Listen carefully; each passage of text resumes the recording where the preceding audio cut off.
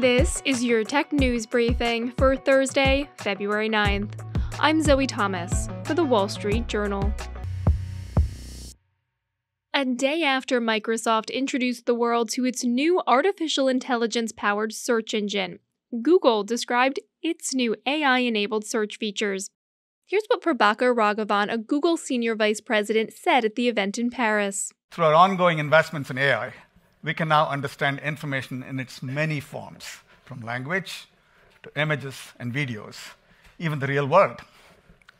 With this deeper understanding, we are moving beyond the traditional notion of search to help you make sense of information in new ways. But investors didn't seem to be swayed by it. Shares of Google's parent company Alphabet closed down 7.4% on Wednesday. So what did Google demonstrate? And how is this leader in search and AI development coping with the competition? Our European tech reporter Sam Schechner joins us from Paris. Hi, Sam. Thanks for coming back on the show. Thanks for having me.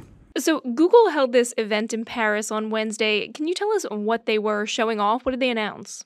Well, it was an event at Google's big Paris headquarters, and they announced a series of more incremental additions to Google Search and Maps and Translate that they base on AI, as well as giving a little bit more detail about some announcements they made earlier this week about ChatGPT-style chatbot called Bard and a new kind of Google search result that will use generative AI, the technology behind ChatGPT, to give you answers to complex questions.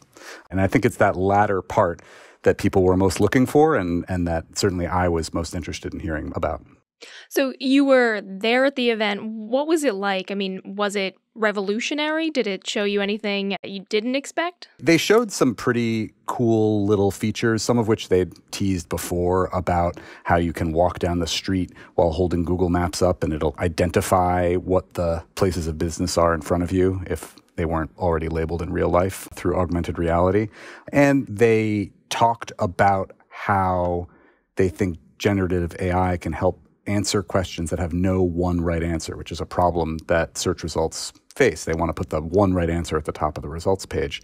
But in general, I think people in the room who were asking questions maybe were a little unsatisfied with the level of detail about how this would compare to ChatGPT, how this would compare to what Microsoft announced with its integration with ChatGPT. And Google didn't actually say when their new chatbot or the new generative search results would roll out. So we didn't get an answer on timing, but what about on look? For people who've used ChatGPT before, will this new Google feature look similar? Well, there's two different products, and that was something they clarified today. There's Bard, which is pretty much ChatGPT, although they would argue it's better. It has access to information from Google Search, for instance. And then there is a Google search product, something that would be in your search results page for certain queries, giving you generative responses. And so they did give a little bit more detail about how that would work.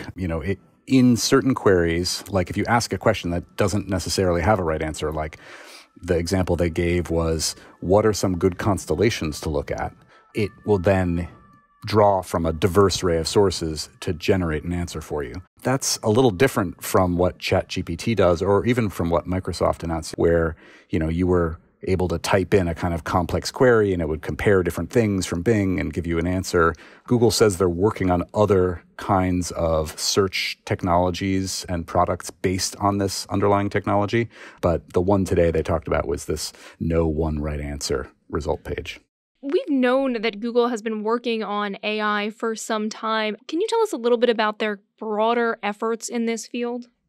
Well, Google was mostly building AI more quietly into its services, like it was improving its automated translations or improving its understanding of your search query so that it would give you better results. Now, obviously, the public interest has changed, and the company is talking a lot more about some of these new products that it's rolling out. And the question many people are raising, some investors and even people inside the company, is, well, why didn't they put out these products sooner? Yeah, I mean, you've been speaking with experts. What do they say about this idea that Google has maybe been caught on the back foot when it comes to bringing out an AI product?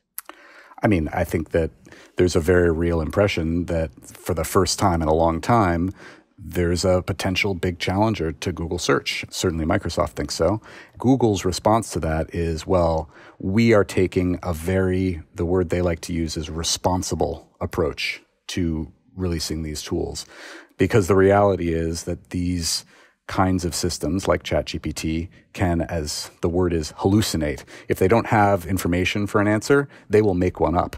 That might be fine if you're asking it to write a haiku about Winnie the Pooh, but if you're trying to find out what medicines you can take to cure an earache, you don't want it to give you the wrong answer. And in fact, even Google's own search bot, Bard, in the announcement they made about it Monday, they had an image of Bard answering a question.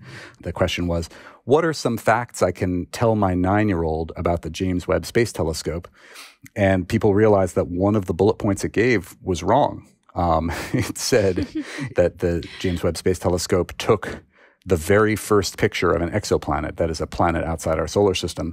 But there are images that have been generated from other telescopes, long before the James Webb telescope was even launched. A Google search executive, in response, when I asked them about that, told me that this is precisely the reason that these things require rigorous testing. And that's why they won't give a time frame for when they're coming out, apart from soon, because they're doing a lot of internal testing, and now with Bard, some external testing to make sure that they meet a standard that Google thinks is sufficient for their products. Sam, we're talking about Google, we're talking about Microsoft. Are there other companies that are trying to get into this AI search space? You can't forget about China's Baidu, which operates the big search engine there, and they have announced an AI-powered chatbot that's called ErnieBot that they say that they plan to launch next month. So it's definitely a competitive space. And I guess, what does all of this mean for the future of the web and how we use it?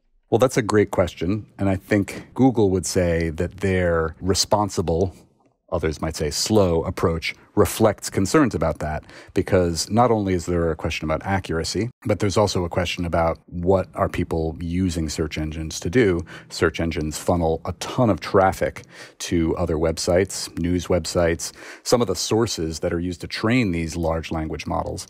And Google today at their event actually went out of their way to say one of their concerns is making sure that traffic still leaves their website, that you don't just read the generated text on a search engine and never click anywhere. All right, that's our reporter, Sam Schechner. Sam, thanks so much for joining us. Thanks so much for having me. And that's it for today's Tech News Briefing. For more tech stories, check out our website, WSJ.com. I'm Zoe Thomas for the Wall Street Journal. Thanks for listening.